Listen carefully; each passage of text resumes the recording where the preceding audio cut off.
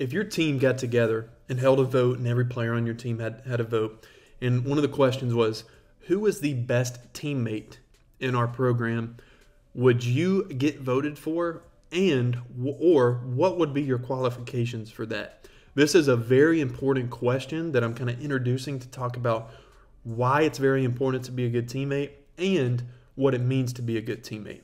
So if I was voting for a teammate, if you were voting for a teammate, hopefully you would be on that list. If not, you need to think, why would I not be on that list?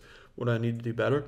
But I would think for a teammate, here's a couple things to think about for you being a teammate and how you can improve as a teammate and as a leader. I would think, all right, who on this team pushes me to get better every single day or the most? Because there's going to be some players on your team, they don't push you at all. They just show up to practice to have fun.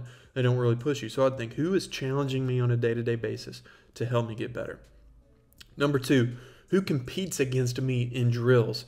Some players, they like to go in drills together because they can both go half speed and take it off, and take the drill off. But what player, what teammate in every single drill gets physical, fouls me, pushes me, challenges me, causes me to get frustrated because they're going so aggressively? What teammate in drills does that? Number three, who on the team has the most consistent habits of excellence? Like, there's going to be some players on your team, they're so inconsistent. One day they have a ton of energy, the next day no energy. One day they go hard in drills, the next day they don't go hard in drills. One day they're already sweating before practice, the next day they show up to practice 10 minutes late. There's going to be inconsistent players, but for you to be a great teammate, or if you're thinking about what teammates on my team are the best, you should think, who is the most consistent on my team? And then the last point, we could keep going with these, but the last point is, who's the most focused? When you're in a practice, there's a ton of things you can talk about. You could talk about what went on at school. You can talk about what's on TV. You can talk about who's in the crowd. You can talk about the game last night. There's endless number of things you can talk about that can distract you. But who on your team during practice, they forget everything else in the outside world and they are 100% focused on the work and the practice that is right in front of them? So I'm bringing up those questions for you to think about, but also I want you to become a great teammate because it's going to help you improve as a player. It's going to help you.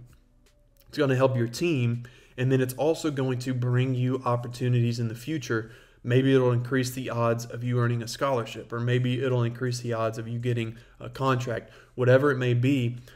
Being a teammate, being a great teammate / leader brings out the best in you, your teammates, and your team, and it's very, very valuable. So going into this season is right around the corner for a lot of us. I want to challenge you, be the best teammate possible, and don't think it's unimportant, because it's very important. This is part of a series of videos called the Champion Series. So you want to subscribe to this channel and go back and see as many of these videos as possible, because they have a ton of tips that's going to help you with your mindset and your mentality going into this season. If you're looking for training and you want to get better at your skills and just become a more effective and skilled player, click on the first link below. I've got a training platform that you can create a free account with no card required. But other than that, I hope you found this helpful. Hope you found my other videos helpful. If you're watching this entire series, I hope you're finding this series helpful.